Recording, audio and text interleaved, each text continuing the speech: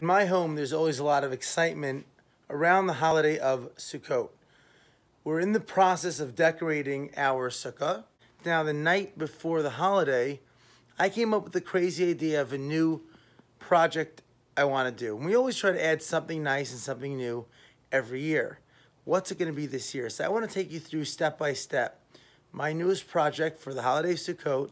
I think it'll be nice, but I haven't done it yet, so let's give it a try.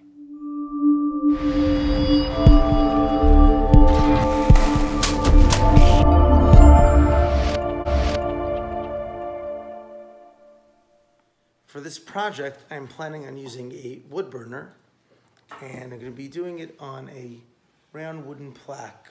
Got it from Home Depot, and just some pencil and rulers for sketching. Those are pretty much all the supplies that you need, and an eraser. And of course, it's important to have a pickle jar. Number one, in case you get hungry, you need to snack during the project. And number two, at this point, I'm just doing a basic sketch. The design is based on a verse that the Torah, the Jewish Bible, is a tree of life. It supports us and life comes from it. It's called Eitz Chaim, a tree of life. And it's a verse from Psalms, Eitz Chaim hi l'machzikim ba.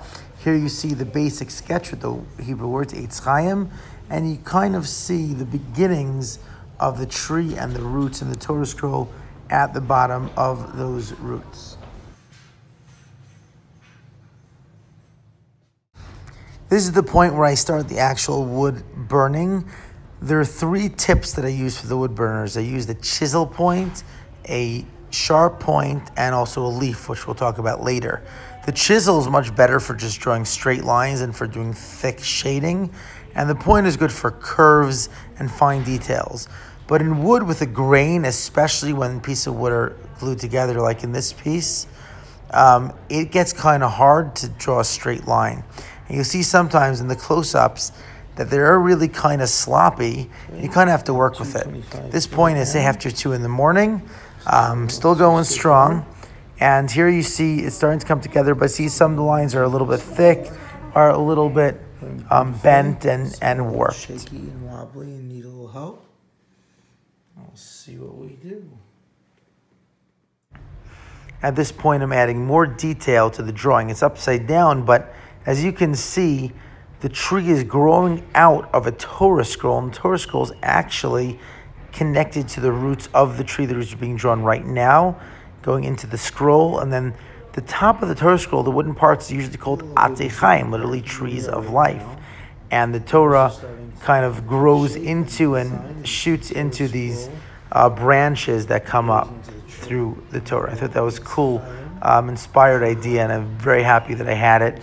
And I was really curious to see how it would take form. I didn't have a clear picture until I started. Now here, I started taking the wooden part of the wood from the Torah and some other parts and shading them darker. And I do that just by taking the chisel tip and by very gently brushing it along. And I'll show you in a moment how I do that with the chisel tip. Here's a little more detail of it.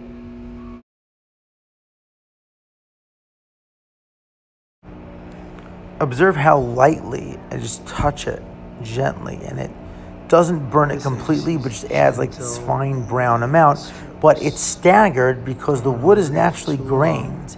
So it will come out looking like a wood with a grain, not like a painting. Very natural, very real, and it smells amazing too. It smells like the burnt wood.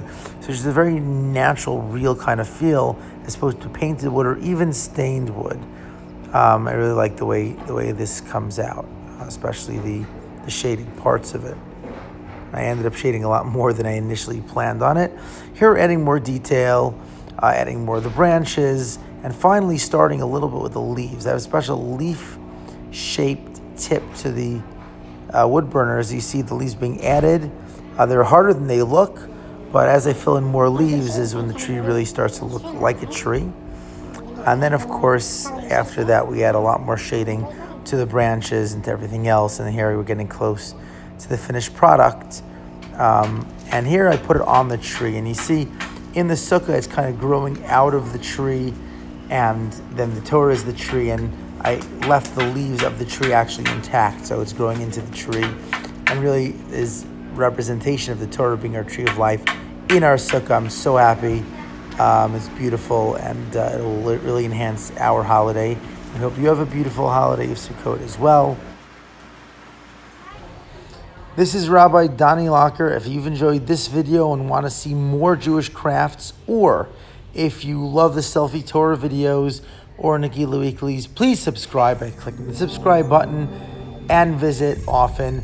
Comment, share, and have a Nagila Sukkot.